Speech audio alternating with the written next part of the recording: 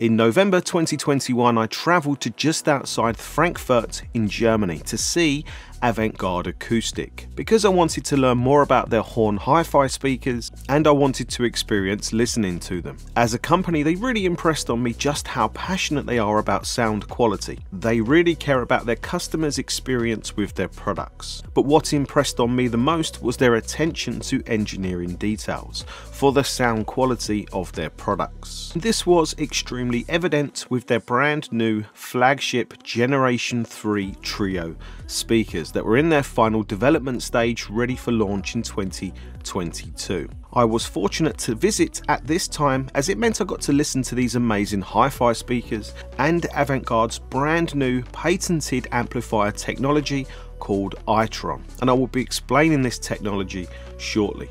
As Avantgarde say, you never forget your first big horn system experience, and I won't forget this one, that's for sure. The new Generation 3 Trio did and didn't sound like how I expected it to. Yes, you can play it loud, and instruments, particularly brass instruments, have a realistic energy to their presentation that I think even the best conventional speakers would struggle to get even close to. The Trio sound is large and they play crazy loud without even stressing any components except your ears. But when you listen to them at more moderate levels, I think it's easier to appreciate their speed, just how quickly they are able to shift their dynamics from low to high energy, and this comes across as extreme dynamic range with extreme clarity. There is something unique, standout and special about how hi-fi systems like this present music. It's well beyond mere listening into more something that you experience, possibly a totally new hi-fi experience depending on where you have come from. And this is where Avantgarde's new patented iTRON current-based amplification technology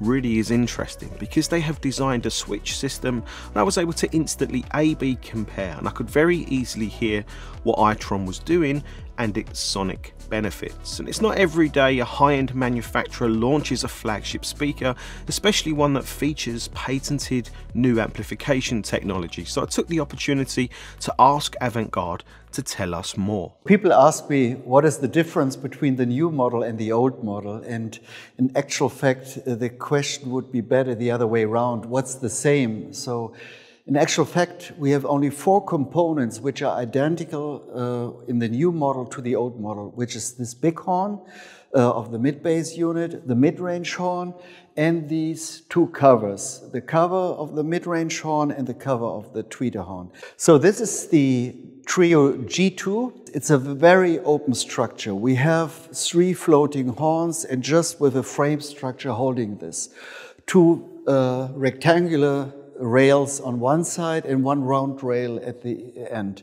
We had no space or place whatsoever for electronics because all the passive crossover components were residing in the rear of the respective driver. We have here a driver alignment where the tweeter is not perfectly in phase with the mid-range and low mid-range driver. So what we did is we had to totally rethink the system. And this has 2 major reasons. Reason number 1, in the new model, due to this further developed super tweeter, we wanted, for sound reasons, to align the acoustical centers of the drivers all on one acoustical plane. So you see, in the old model, the tweeter was located on the other side, on the opposite side. So we moved it to the single frame side. It is now used on a specific machine rail, so you can fine-tune the depth location of the acoustical center in case you toe in or toe out the speaker. So now with the new model, this is the big change to the old version, the drivers are now all aligned perfectly on an acoustical plane, so all the frequencies and all the sound waves reach the listener at precisely the same millisecond. In this frame construction behind, we have a special foot adapter. Yeah, it's a solid piece, aluminum injection molded damping element where all the energy and vibration will focus and will be centered. This then can be equipped with normal foot, so you have it on a floor, or if you like, you can spike it with any spike available on the market. And what we are very proud of, you have the possibility to really fine balance the system and even on uneven floors, but you don't see it, it's nicely hidden. This is the old tweeter of the G2 trio. You see there is a fairly big magnet and a relatively small short horn, compared to the new G3 version where we have a very long throw horn and this driver itself got much smaller. So what we have here is we increase the size of the horn, so we have more horn and we have less driver. The difference between these two drivers is they both have a sensitivity of 109 decibel, 1 watt, 1 meter. But this new version, because the diaphragm is much lighter than the previous model, is capable of reproducing high frequencies up to 28,000 hertz. So it's not only a tweeter, it's like a super tweeter design. So with the Nature Cap, we really went beyond previous technology. We have purely folded aluminium, which is in a natural, biological, degradable oil. So that's why we call it Nature Cap, not only because of the sound characteristic, but as well the way we do it. What we did as well, we not just glued this capacitor onto the PCB board, but what we designed is a special mounting adapters for this capacitor, so it can be screwed and is really very nicely fit to the PCB board. This is the new bass driver of the new space horn, because the new space horn has a very long horn throat. We have 2 meters. We need a lot of power to overcome the radiation impedance of this long horn. So we designed this new driver. It has, what you see here, a very big voice coil. The previous model had a voice coil of 4-inch. This new one has a voice coil of 6-inch.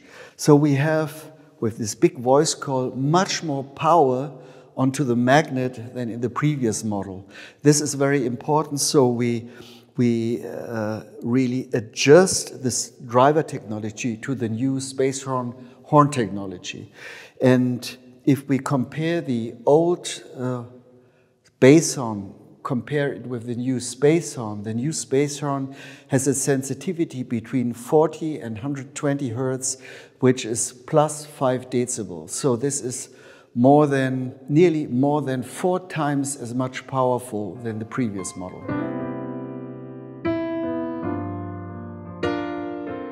An Avantgarde Acoustic in the first place is a normal passive speaker, you could say.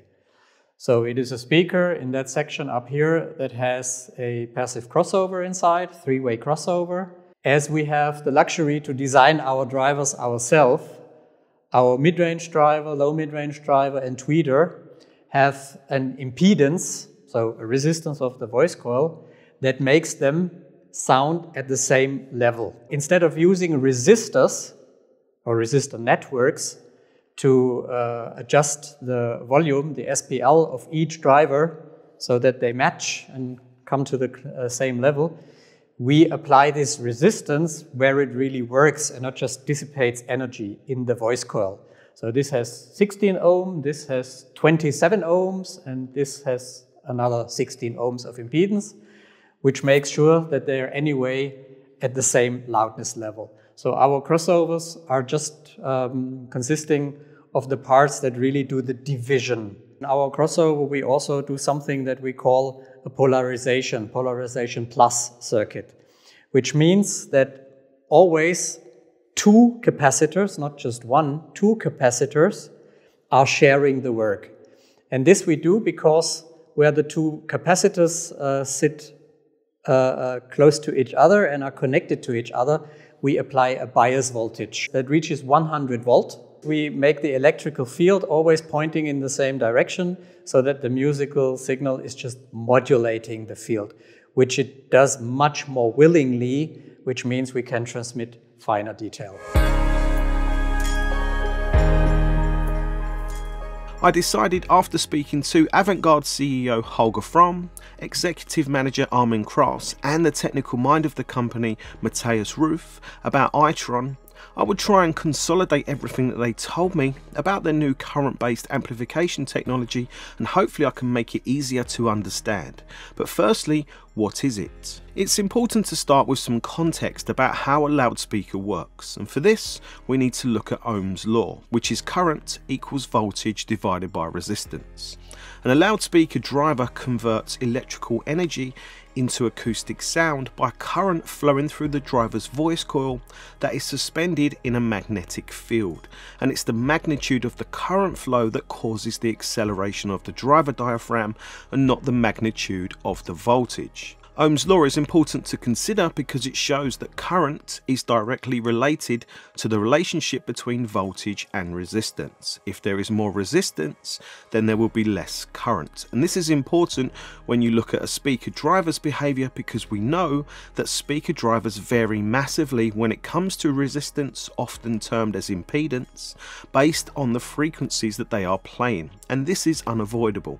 And it means the speaker's behavior or acceleration and the sound it produces is not consistent or linear through its frequency range, because the resistance is constantly changing and the current is changing too, and the speaker's driver behavior is not going to be linear, most importantly to the incoming music signal. Avantgarde have produced a set of graphs to try and demonstrate what is happening, and it's important to keep in mind, like we spoke about before, that it's the current behavior within the voice coil of the speaker driver that is important here. If we look at the left graph, you can see the voltage input, or really the music signal, in blue.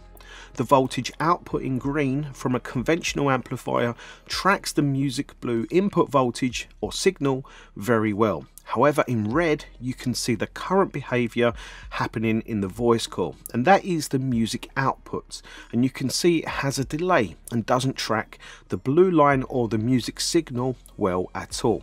There is a distinct delay in the peak, which is not ideal. Looking at the graph for iTRON current amplification, you can see the same blue music voltage signal input. You can see different and what appears to be worse voltage output behavior in green, but Avantgarde say it's the red line, the current output behavior, that is important, because it's how the voice coil in the driver is behaving, and you can see how much faster it peaks and how much better it tracks the blue line or the voltage or music input signal. And again, if we compare them both side by side, you can hopefully see the difference in the red lines and how they are tracking the blue lines. And it's easy to see the iTRON is doing a better job. So I'm sure you are sitting there now wishing you had iTRON amplification in your system and wondering when standalone iTRON amplifiers will be available to buy. Sadly, I don't think we will ever see that. There is a whole host of challenges and downsides to the technology, which makes it probably, and I'm guessing here, never suitable for mainstream passive speakers.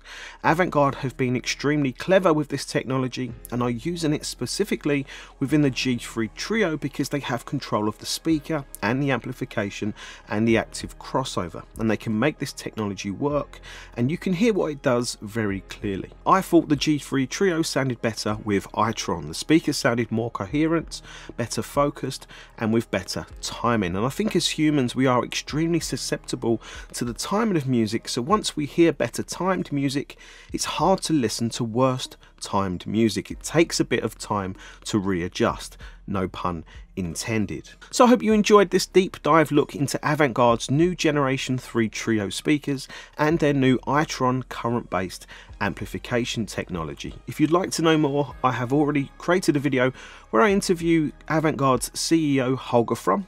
Make sure you check that video out and I'll link it up there for you. I want to finish the video with a big question. Are horn speakers more appealing to you now? Let me know down below in the comments section, and make sure you hit the like and subscribe buttons if you haven't already. Of course you have. See you all soon. Thanks for watching. Take care.